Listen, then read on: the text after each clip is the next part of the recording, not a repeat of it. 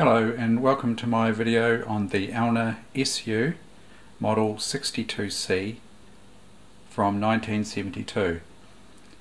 These are very nice little machines made in Switzerland and still very sought after today, and I can see why, because they're very well built,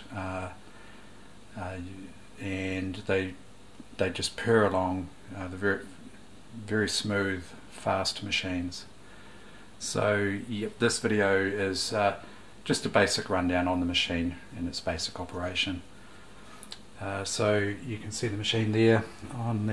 Turn the machine here, we can see the power socket and main switch here.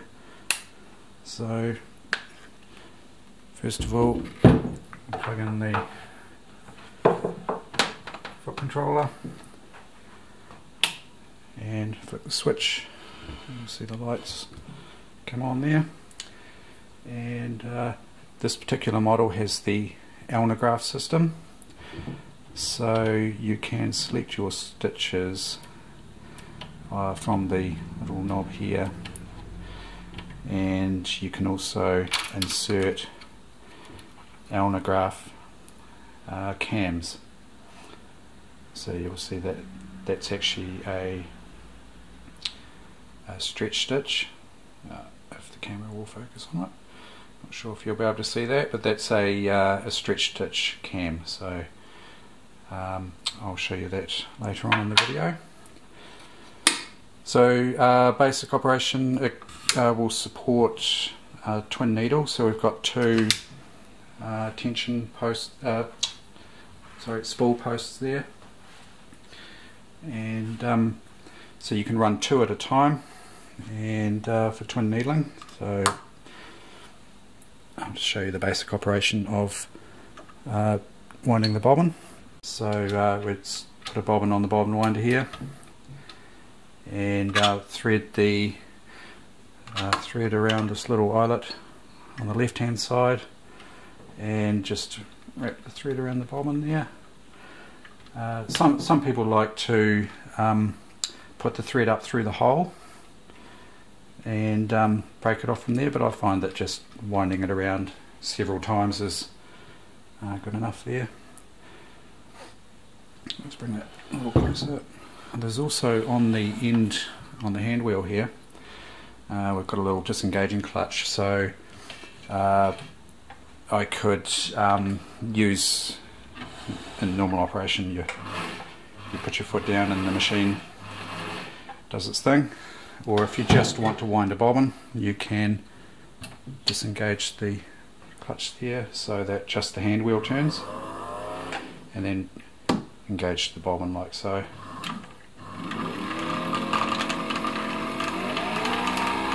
I like to just steady the spool there while it's winding bobbins, so it doesn't rattle around like that. If it rattles around like that, it can sort of stretch the bobbin thread. So just very light tension, very light, just to stop it from rattling. You don't want to put too much tension with your finger on this spool there, otherwise that will also stretch the bobbin thread, and yeah, that'll cause the seam to pucker potentially. Yep. So we've got a round bobbin there. You'll notice also that the Elna bobbins have got holes top but none on the bottom, so that's an easy way of telling an Elna, or this version of the Elna anyway, this series of Elna bobbins. Okay, so the next thing to show you is how to actually install the bobbin into the machine. So I'll just get a better camera position. So hopefully you can see that okay there. I'll start by installing the bobbin. So I'm installing the bobbin so that if I pull the thread off the bobbin rotates anti-clockwise or counterclockwise. So the thread's coming off from here out this way, and then you just drop it in like so, Okay, and you'll see a little slot. I'll point to it with a pen here. That's the first slot we want to go into. The second slot, a little bit obstructed there. So thread will go down through here, and then under a little spring plate behind here, and up through this little ledge here. And I'll show you how to do that. Yeah, just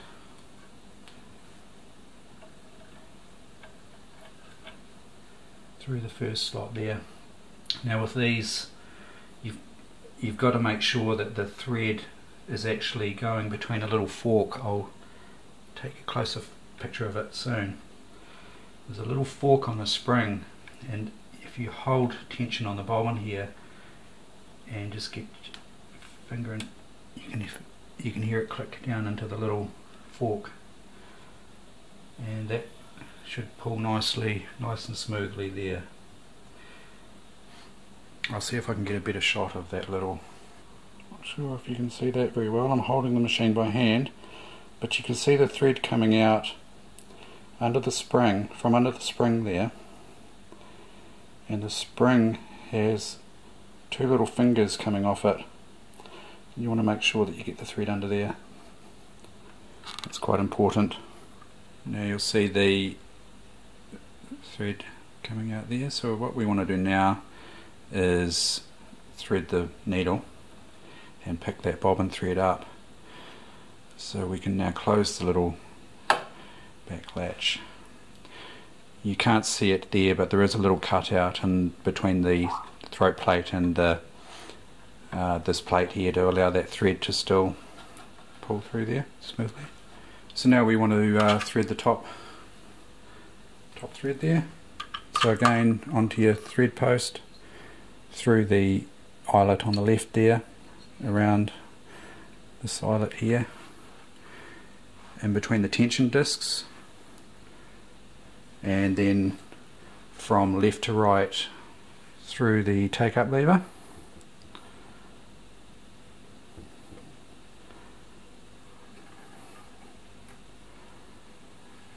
And we want to just hold back on the thread here and give it a bit of a pull, because it needs to flick over a little finger down in the tensioner there,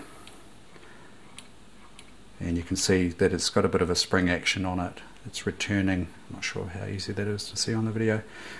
You can see that it's returning up and down there, and then around the little eyelet there, another little eyelet just above the needle, and then we thread front to back.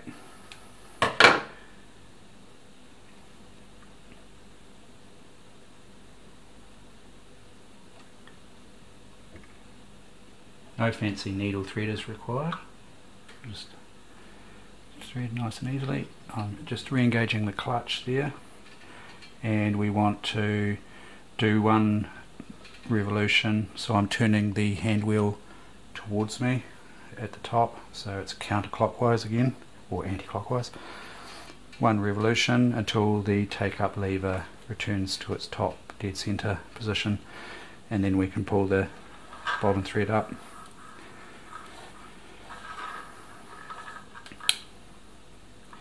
And now it's ready to sew.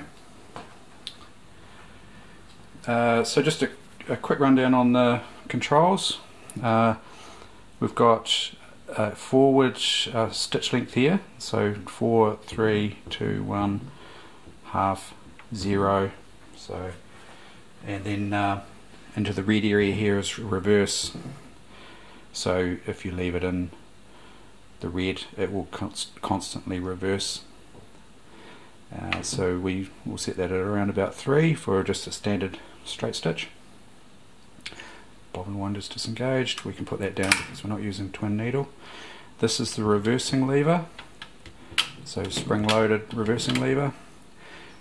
This is your zigzag width, so if you're in zigzag mode, that's the width of the stitch.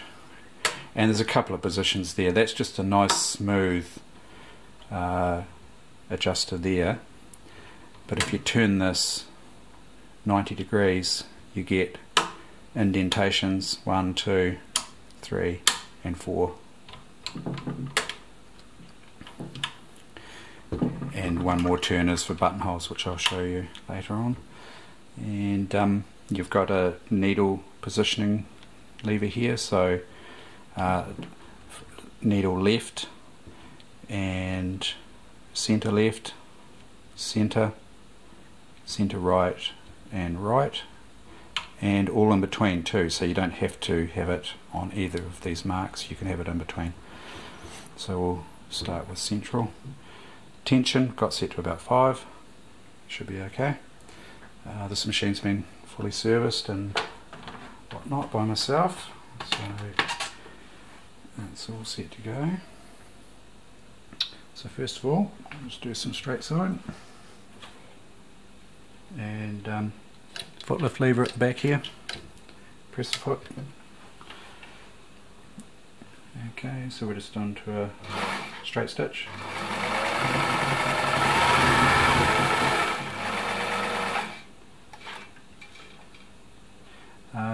Just a little tip for people who are new to sewing. When you want to turn a corner, generally like a sharp corner, say 90 degrees for instance, you turn the machine in operating direction until the needle comes down to bottom dead center, and then just up say 1/4 of an inch, a little bit more maybe, but never turn your machine backwards. You should never turn it backwards. So you want this just coming up, and then you can turn your corner and off you go again. And when you've finished a seam, you should always bring the take up lever to the top dead center position. Now I'm going to set the stitch width to the maximum, and you'll see that now we're in zigzag mode.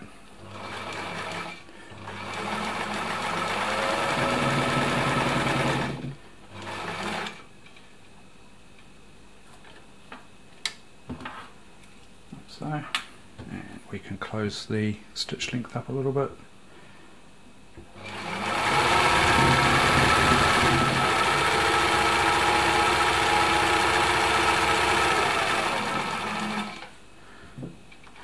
So that's zigzag.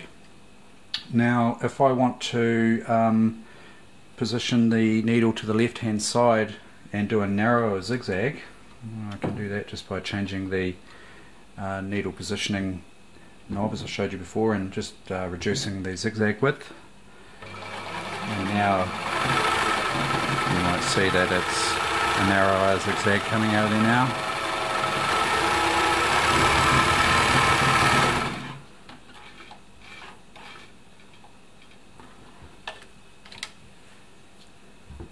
And whenever changing patterns, generally, well, on any mechanical machine like this, it's not so much of a problem with the electronic machines because they handle it better. But you have to make sure that your needle's out of the work, so turn the machine in operating direction, and then you can change the pattern. So I'm going from zigzag to like a it's almost like a blind hemming stitch. The reason you want to do that is because sometimes when you change these patterns, the needle bar will move sideways, and if the needle's down in the work, obviously it could bend or break the needle, so just make sure that you bring your needle out. That also applies when you're changing your width as well, so make sure that your needle's out when you're changing the width. Okay, so I'm going to change it to a probably more of a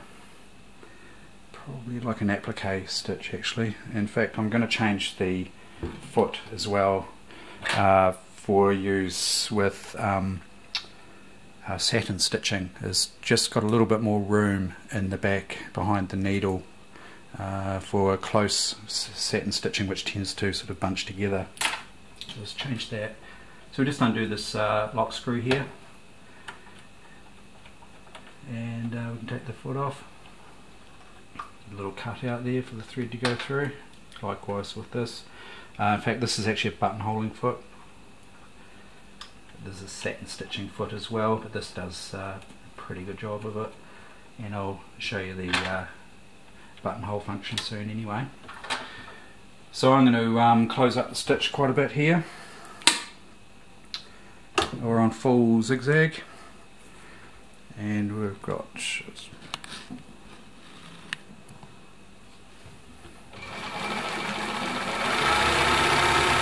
yeah, so this would be quite a good applique stitch.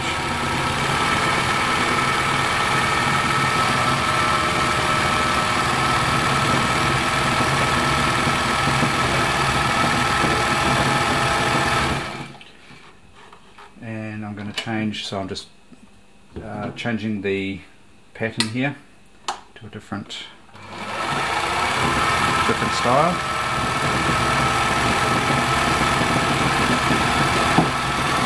Quite a similar stitch, that one.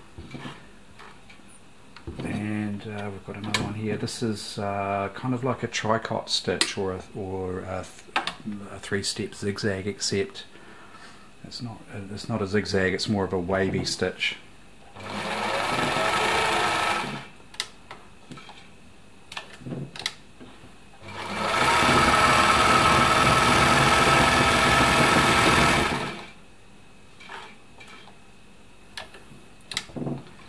And I'm going to change again to a almost like a squarish type stitch.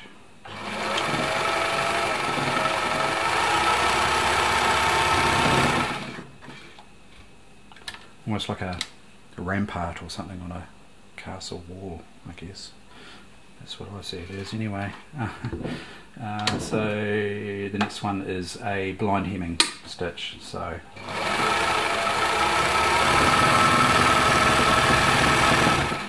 and as you can see, though, quite a fast, smooth little machine. So, and still going strong after all these years.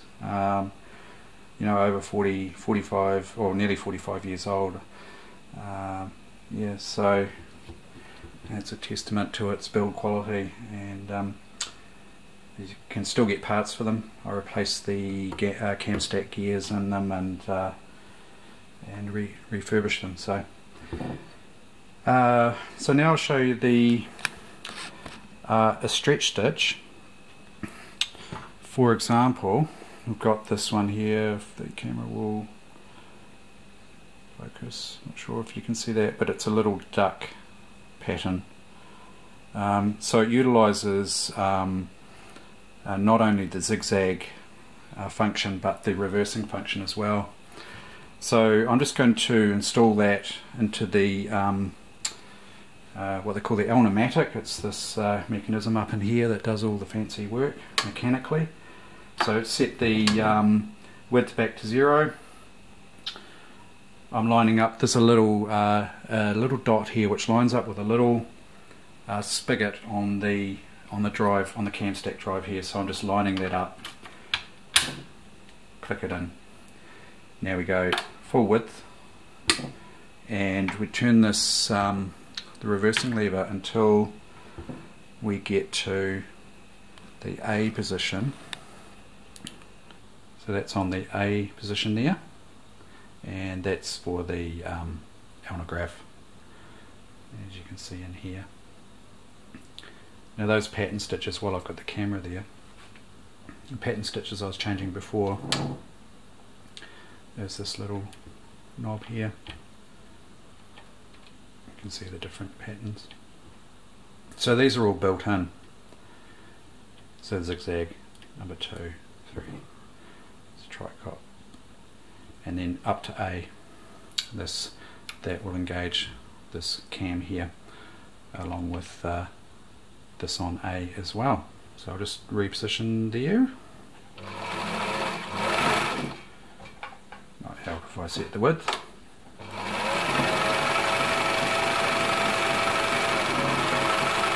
So it's making a little design, little pattern of row of ducks.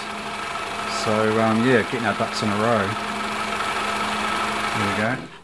Show you that. Okay. And there's a whole heap of cams that come for these. I've got a little collection for my machine, and you know, I've got a whole bunch of them, and there's a big list of available cams, and I've really only got probably less than half. So yeah, there's a whole heap. So yeah, no need for fancy electronics here. I just need the old cams. So there's a few different types of feet. We've got a zip foot, which I won't show to you here. It's pretty straightforward, really. It's just a matter of positioning the needle to the left or the right on straight stitch. Pin tucking, I think. Pin tucking foot. There's a whole lot of accessories available for these as well. That's a free motion darning and embroidery. I'll demonstrate that, and it works in conjunction with this little plate that covers the feed dogs. Now these machines, unlike some of the Boninas and some of the other machines, they don't have a drop feed mechanism. You just put this little plate over to stop the feeds from gripping onto the material, so the feeds sit in under this little recess under here. And I'll just show you another little cam. That's like a little star design. So I'm just inserting that cam there.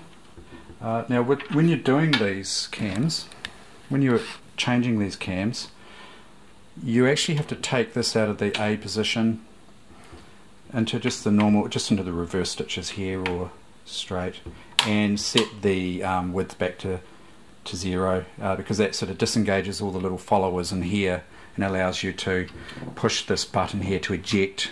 It just pops the disc off. I'll show you here. It just pops the disc off so you can grab it, and sometimes it doesn't come up that high, it might just sit there, so you can change those. And then when you've got your new one in there, re-engage, bring your stitch back up to A, and you're ready for the new design.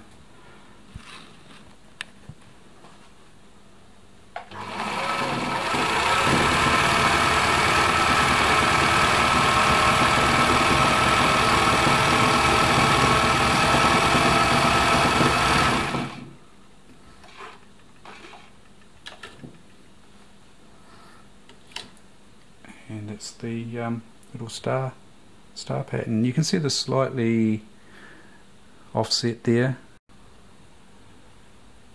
I'll give you a better look at the unbalanced star pattern we've got there. That's nothing to worry about really. That's just a matter of balancing or adjusting the A here, or just either side. You'll see there's a little plus here or a minus on the left hand side, and it's just a matter of slightly turning the dial to balance those out, and that's used to balance the buttonhole as well, because as things change in the machine, or there's different fabrics or different threads and whatnot that get used, it can change the behavior of the reversing and therefore the balance of the stitches. So now I was going to show you the buttonhole features. Well, actually there are two ways of doing buttonholes with this machine. One is a manual way, and it's fairly common for machines that don't have buttonhole features, is the manual process, which I won't cover in this video. I might do another video on that later on. But this one has a semi-automatic buttonhole feature. So I'll go through the process of that.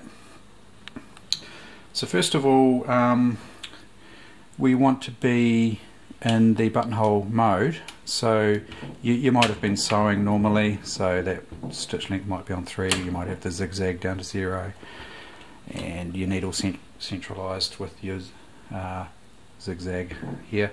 So first of all, you want to make sure you've got no cams in when you go to do a buttonhole. Set the zigzag, so you know, if you have been using reverse stitches and you're on A, you want to take it out of A and back to the zigzag. And it's a little bit counterintuitive really, because when you engage the buttonhole, you'll see you're on the A position there. So you would kind of think, well, maybe I should have this set to A as well, but that's not the case. They come with a very good manual. I think you can probably get one off the internet for free. I'm pretty sure you could. So what you want to do, make sure that's on zigzag. Position the needle to the left position and set this to the buttonhole, little buttonhole icon there. And then you want to, this pulls out and turns, so that's 90 degrees clockwise, and another 90 degrees clockwise gives you the buttonhole feature. So that's ready there for buttonholing. Now the manual says you should be able to position that up to number 2 here, but I've actually found with these models that it won't do that. I find you have to come out of the buttonhole, bring this over to close to 2, and then re-engage the buttonhole, and then you'll find that it takes a little bit of force. You can bring it back to 0, up to 2, and past 2 to 4. So what that's doing is, and that stops there, like it's got a little stopper. I can force it past there. That's your bar down the left hand side, the narrow bar, left hand and right hand side, and over on 4 is the bottom and the top bar, the wide bars. So, and then 0 to reset the buttonhole. So we start at 2. So I'll just take you through that again quickly.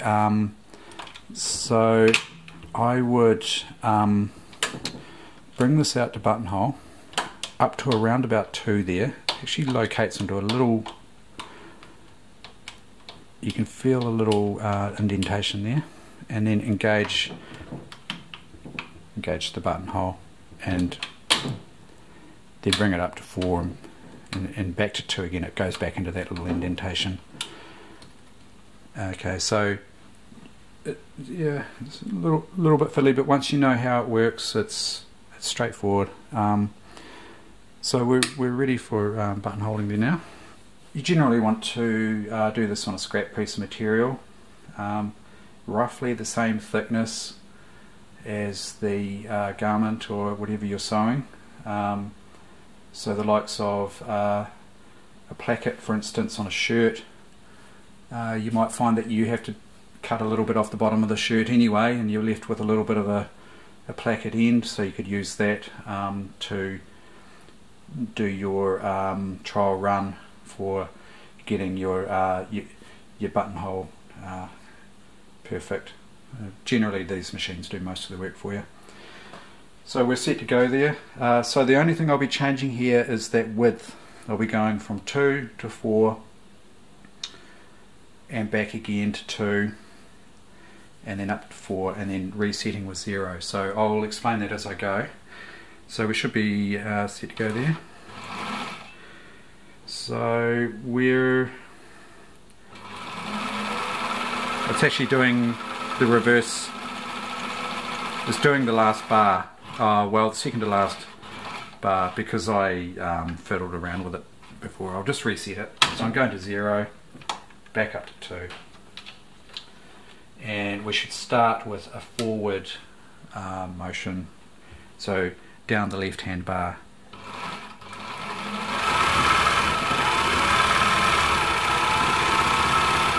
Now I'm going to make this buttonhole very long, just as a demonstration. So you really need to have the buttonholes marked out. It's not a fully automatic buttonhole, you still have to look at where you are on the garment, and so we want to say that's the end of the buttonhole. Bring your needle back out by turning in operating direction, because when you go up to 4 on the width there, the needle could potentially, the needle bar could move sideways. So as I explained before, you don't want that happening. So this is the bottom bar, the wide bottom bar. So we just do a few stitches there, and then I'm going back to 2, and we'll just go back down the home straight. The foot's see-through too, so you can see when the end of the buttonhole is coming up, generally.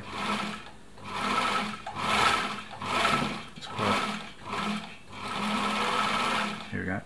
Overshot a little bit there. I'm not taking much care, but and then back off onto 4 width, so that's the top bar, and then 0 to reset. And if you're going to do another buttonhole, you come back up to 2 on the width. That's what I'm changing there. And yeah, you can see there that I was a bit careless there, so I've got a little gap at the top there because I overshot on the home straight. So yeah, if you want to do a little buttonhole, just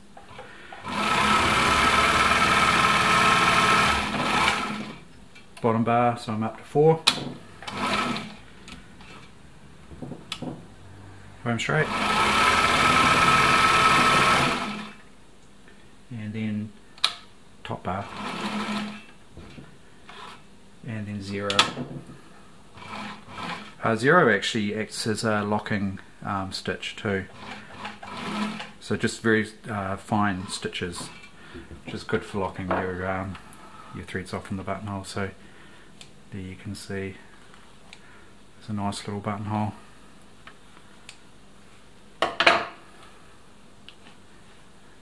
So yeah, that's quite a nice one of the nicer buttonholes. I find some machines can make the buttonholes look like an ugly scar. They really do make them look terrible. Do a very bad job of them. But the Elna, this Elna model, most of the Elnas, the early ones anyway, and the Beninas are very good at buttonhole, and some of the early singers, the German-made singers, do very nice automatic, fully automatic buttonhole. I'll probably end up doing some more videos on those other models too, just out of interest. I've got a little collection of machines, so keep an eye out for some more videos if you are interested in some of the older machines. I may do reviews on modern machines, but at this stage I'm mainly interested in the older machines. So keep an eye out for any other videos if you're interested. So now I'll just quickly go through the process of converting to doing free motion or darning. So we'll remove the buttonhole foot, and I've got a darning foot here. Now the bar there, this bar here sits over top of a little bar on the needle bar. So just where it's actually very close to the screw for holding the needle in. So we just insert that.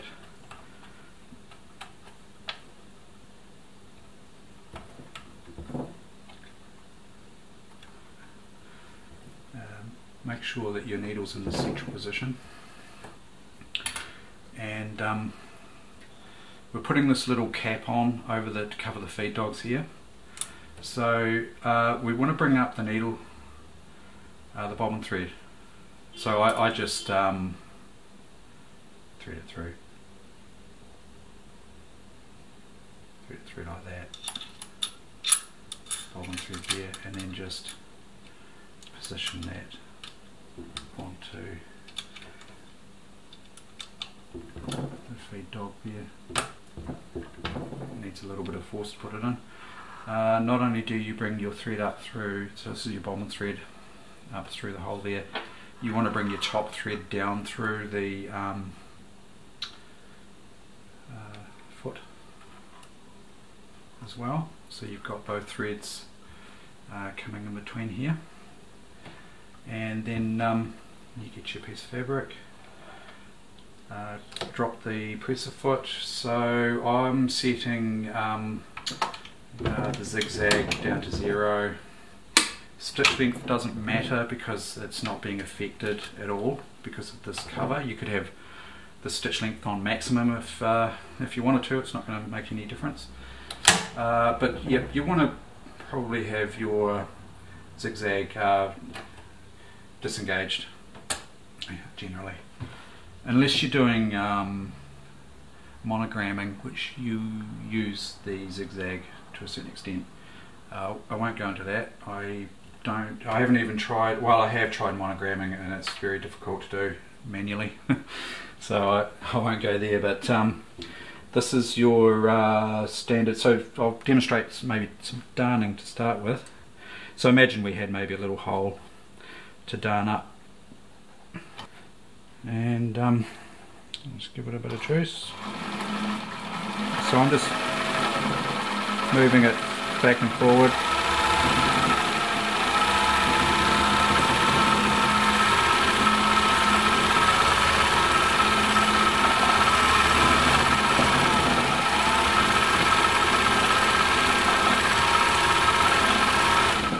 And I guess you could go the other way as well.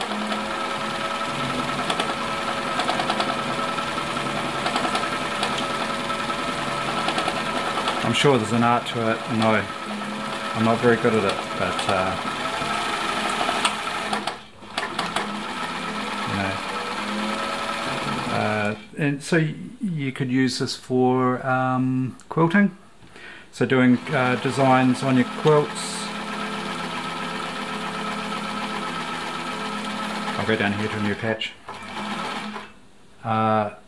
There is an art to this as well, and I certainly haven't done much of this at all. If I haven't really done any, just apart from playing around. So excuse the lack of skill here, but you know, you can free motion around there.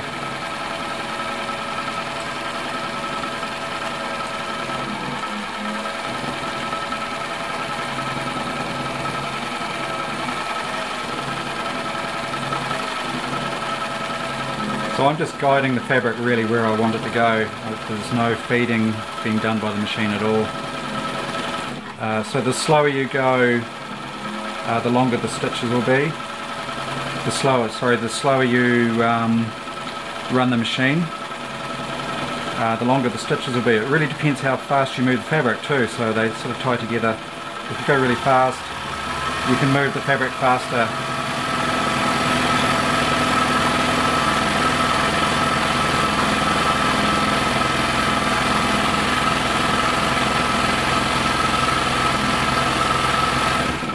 Yeah.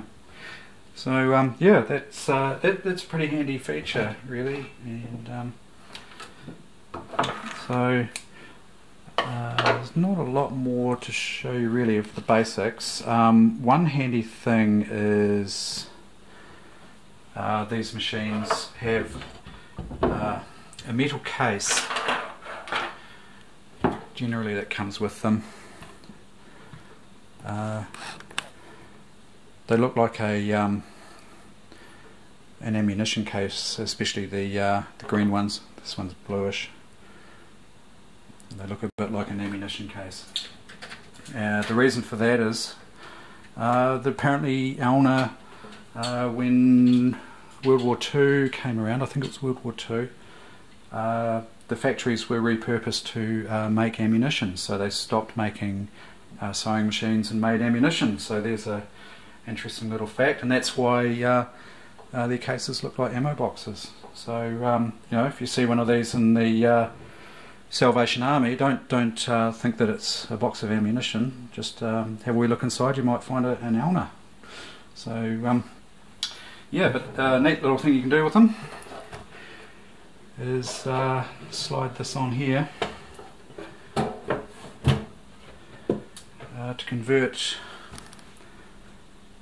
the machine to a flatbed. And as you can see, it is a free arm machine too, which is a nice feature.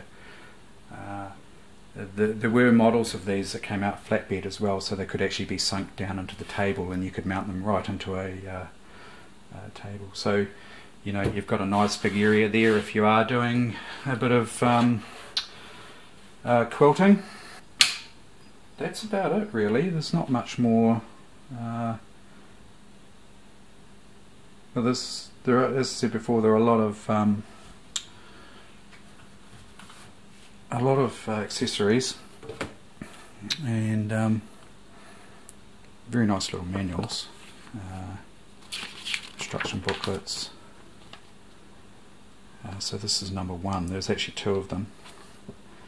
That's the flatbed model there, and the free arm. Really nice manuals.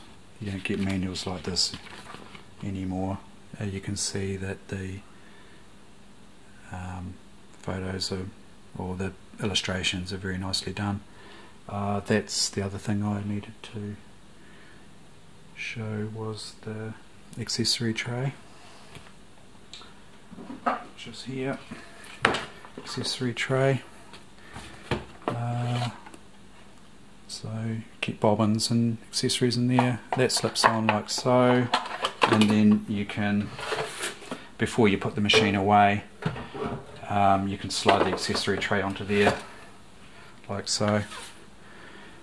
Yeah, pretty handy. So manual 1 just shows basic operation, pretty much what I've just been through. Detailed illustrations, buttonholes. Here's the list of cams, so you can see it's quite extensive. 156 different cams. So little troubleshooting guide at the back, index, nice index.